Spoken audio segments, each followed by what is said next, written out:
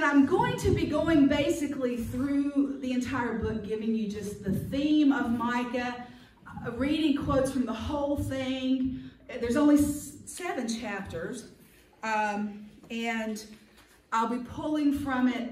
And Micah's a prophet, and he warned Israel about coming judgment. Israel was in one of their rebellious times and complaining times. And there's some pretty clear direction from Micah in what you're supposed to do when you're a Christian. You know, there's just some scripture that's pretty clear. And one of those is the great commandment, love the Lord your God with all your heart, mind, soul, and strength, and love your neighbor as yourself. Well, today we're going to hear another passage that's pretty undeniably clear. And I want to start this sermon by telling you a story that happened this week. I was talking with a dear friend on the phone who had lost a beloved family member. He didn't die from COVID, it was Alzheimer's. And the family gathered for what they were able to do at the funeral home, limited numbers, spaced out. And my friend and her family wore masks because there's some serious health issues in their family. When they got there, it soon became clear that they were being ridiculed and joked about because they chose to wear masks. And the other family members were snickering and talking amongst themselves about how silly they were. And then one of the family members came to talk to my friend, and they got into a discussion. And what this family member was trying to convince my friend that it was all fake, and that, you know, everything that you see out there about conspiracy. And my friend said, well, you know, I don't think it's fake. And basically, my friend's relative told her she was stupid and ignorant, which broke her heart because she loved this person.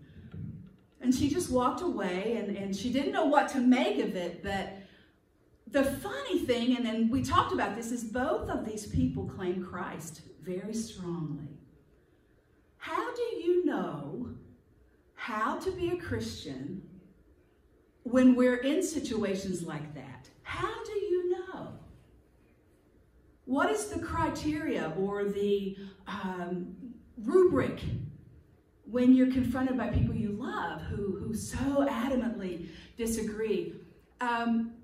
Well, that's indirectly related to this sermon today. I think what we come out with at the end will be very helpful to you and to my friend on how to be a Christian. How to be a Christian when we see brothers and sisters being so mean. How do we do that? How do we maintain our faith and our integrity when we're called stupid or ridiculed for things that we feel are good for us? So I'm going to read my sermon, and it's going to sound much like a trial, because this, if you look at Micah, it's like there's a trial, and the Israelites are on trial, are the defendants, and Micah is the prosecuting attorney, and God's the judge. So here we go. Hear ye, court is now in session. The honorable Almighty God and judge is presiding. In the case of the Lord God Yahweh versus the people Israel, hear what the Lord says. Rise, plead your case before our jury. And in the scripture, Micah mentions in chapter 3 that the jury is the mountains. Hear, you mountains, the controversy of the Lord, and you enduring foundations of the earth. For the Lord has a controversy with his people, and he will contend with Israel. Hear the words of God. O my people, what have I done to you? In what have I wearied you? Answer me. I have guided you given you every opportunity to follow me. I brought you up from the land of Egypt and redeemed you from the house of slavery. Do you not remember?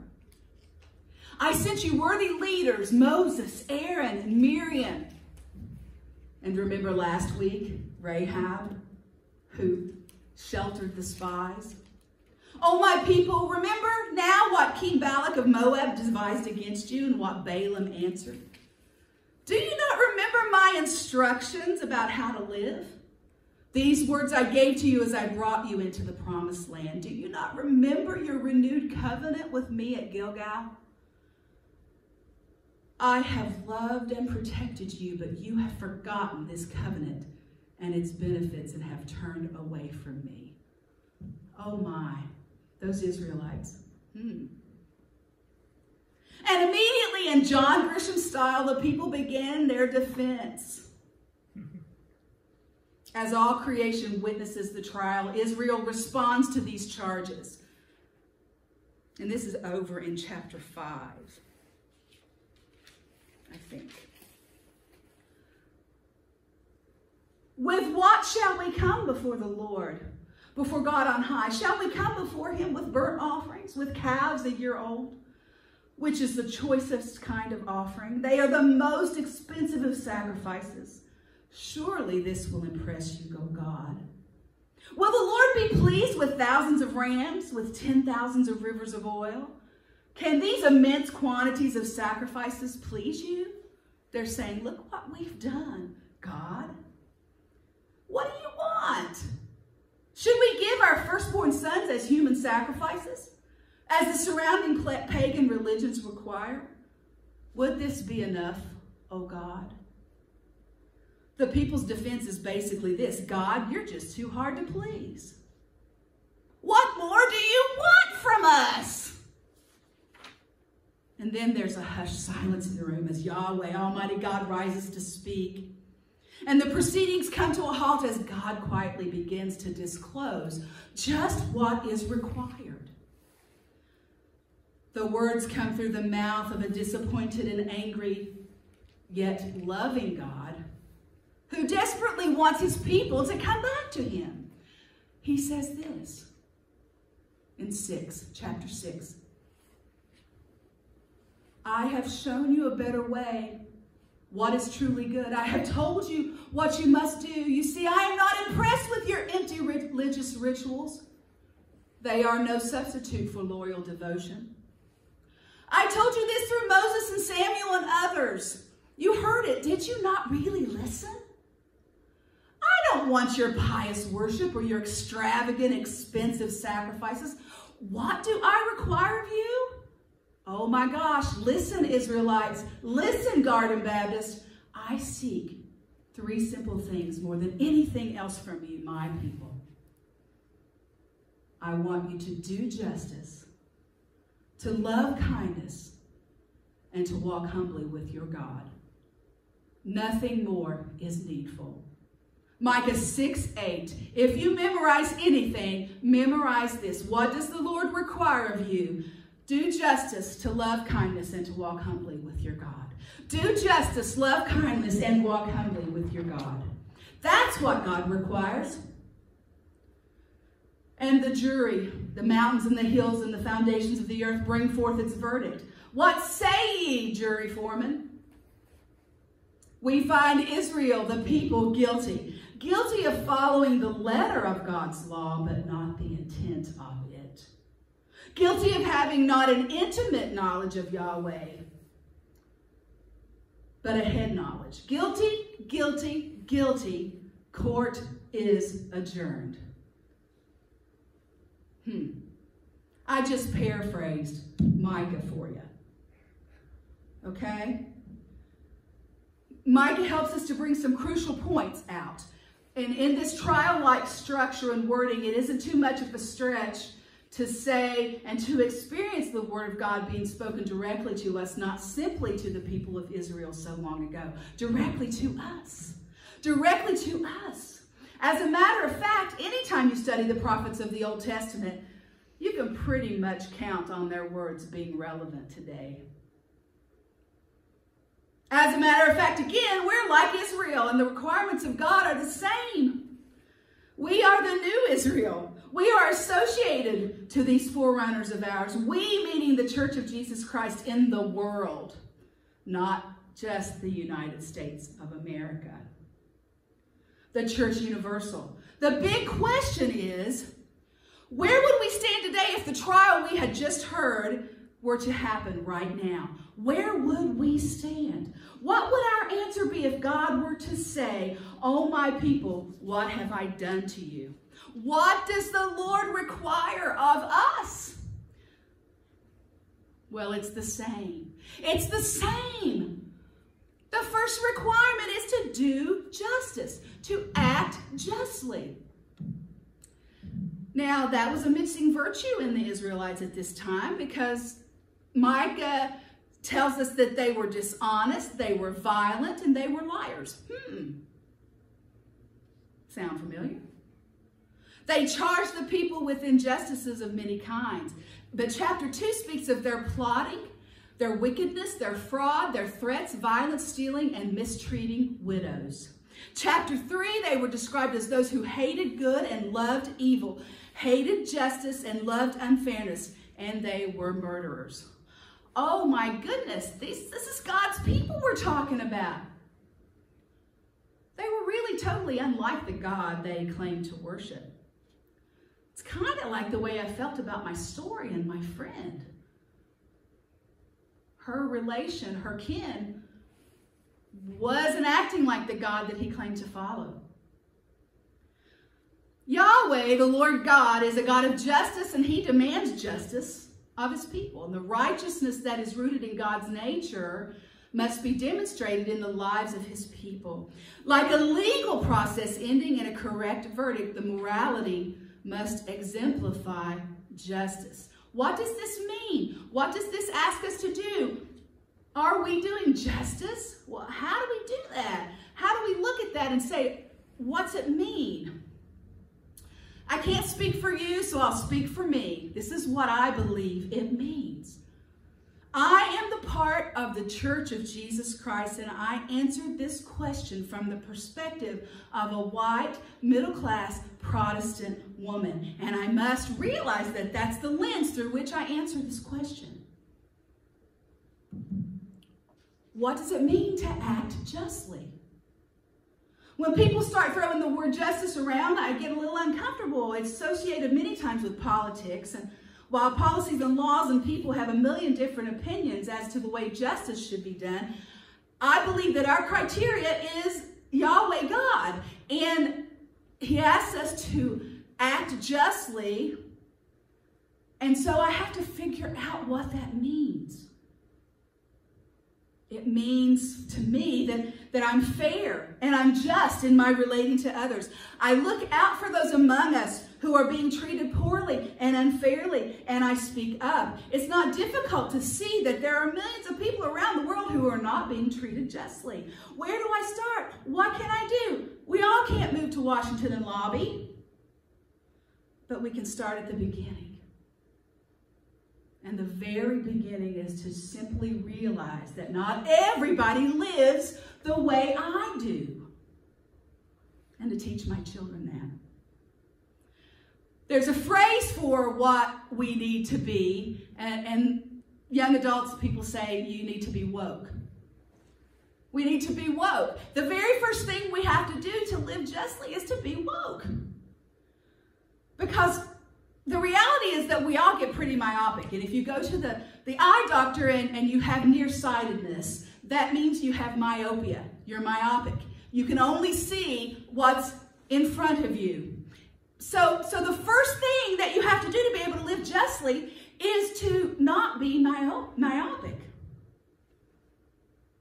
We forget that 2/3 of the world lives in absolute poverty, that the world is not like Indianapolis or Wayne Township.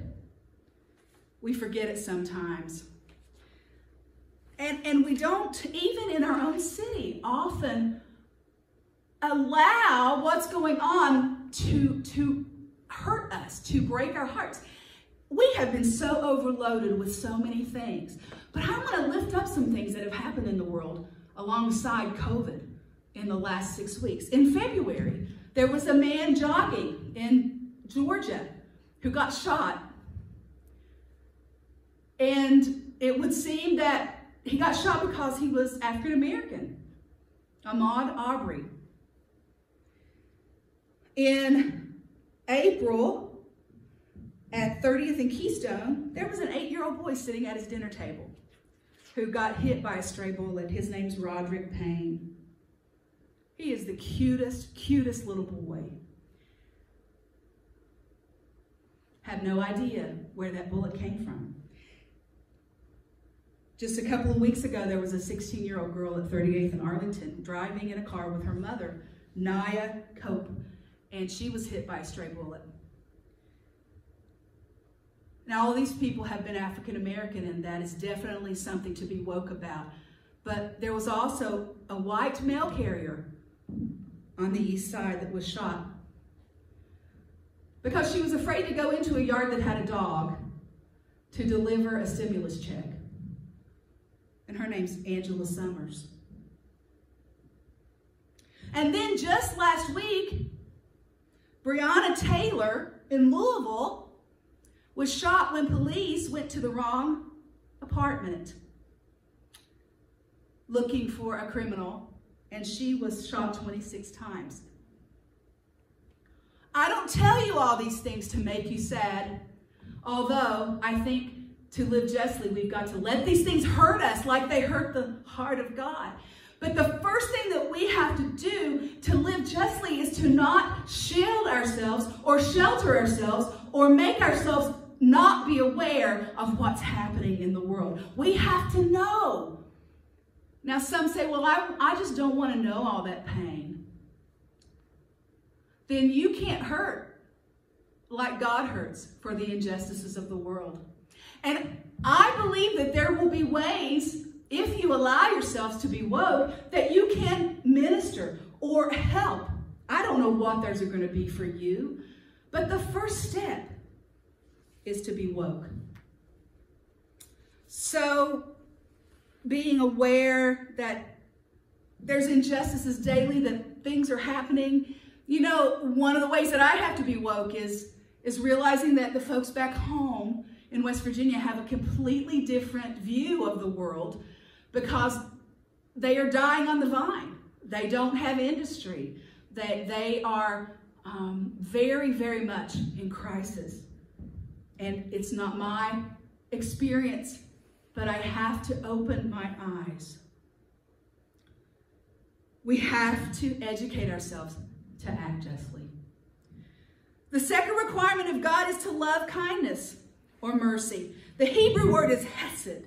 It means unfailing kindness. It's a love that does not let go. Unfailing kindness. I'm going to love you no matter what. I'm going to love you even if you're mean to me. I won't take abuse, but I will still love you. That word is used 240 times in the Old Testament, especially when it's talking about God's covenant for his people.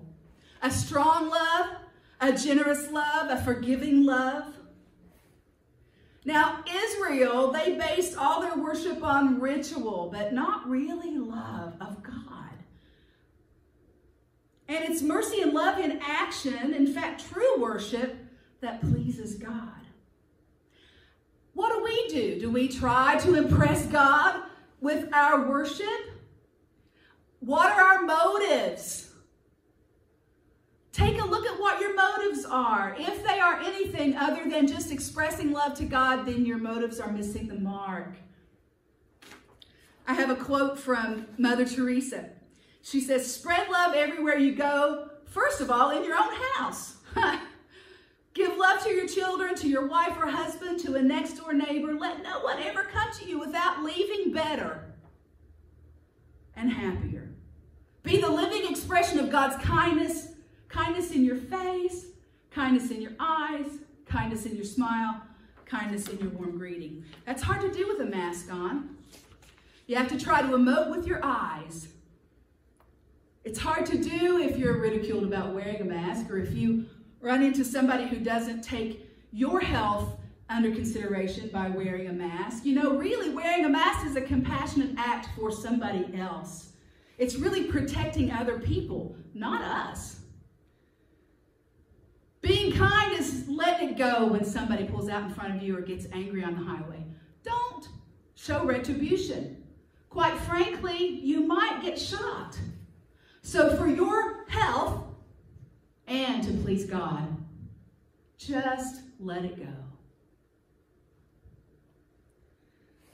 You know, don't you love it when you see somebody on the highway with that bumper sticker, honk if you love Jesus, or something like that? But then how many times do we see somebody with a sticker, honk if you love Jesus, doing something completely rude and inappropriate?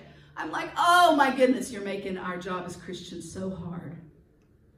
How about your kindness factor at home? With your children, especially now. What about respect and speaking with respect? We have this sense of freedom on the internet that we can say anything we absolutely want to without consequence. That is not true in God's economy. You know me, I'm on Facebook. I've deleted an awful lot of things I started to post this week. When looking, is it needed? Is it kind? Yes, it might prove a political point, but I deleted it. Because there's just no use. There's just no use. Being kind. I'm going to ask you to do some kind things. If the 30 of us did 3 kind acts today, 90 people would be touched by kindness in the name of Jesus. One kind thing that we could do is I'm going to send you the addresses for Rose and Gary, and I want to love bomb them. B-O-M-B. It's hard for me to say. Love bomb. Love bomb Gary and Rose with cards. I challenge you to do that. And then the last thing that God asks is for us to live humbly, to walk humbly. This is against everything in our fleshly nature, to walk humbly. Walking humbly does not mean being a doormat. Walking humbly is not having to be right. Walking humbly is not having to be the center of attention. Walking humbly is giving somebody a place in line. Walking humbly is not sweating the small stuff. Walking humbly, oh my goodness, we can change the world. Alex Haley has this, when he had an office, in his office, there was a poster with a turtle on top of a fence post. A turtle on top of a fence post. And Alex said, if you see a turtle on a fence post, you know he had some help. Wow, that's true. We are all turtles on fence posts, folks. We don't get anywhere in this life without the help of somebody. We can't fix it all ourselves. We can't make it all good. We have to have help. And recognizing that is a part of being humble. And not taking what we have for granted. It breaks the back of self-centeredness, which is our flesh, to realize that we're turtles on a fence post and we had to have help getting there. So what does Jesus require of us right now when times are so difficult? To do justly, to love, kindness, and to walk humbly with our Lord. That's our challenge this week. I challenge you to remember that. Memorize Micah 6:8 this week. I challenge you to memorize Micah 6:8. As we sing our closing hymn, I picked Footsteps of Jesus because that's really what we're talking about, walking as Jesus walked.